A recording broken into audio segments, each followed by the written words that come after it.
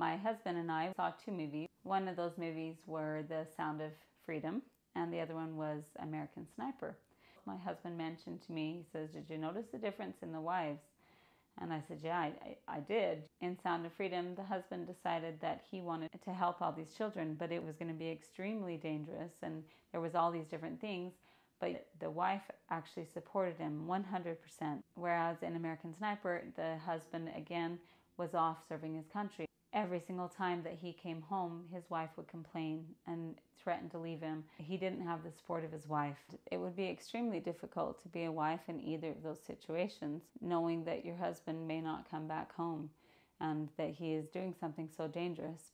But how much easier would it be on him knowing that he has your support, that he's not worrying that when he comes back home after working so hard and doing so much for others, that his wife's going to be gone with the kids.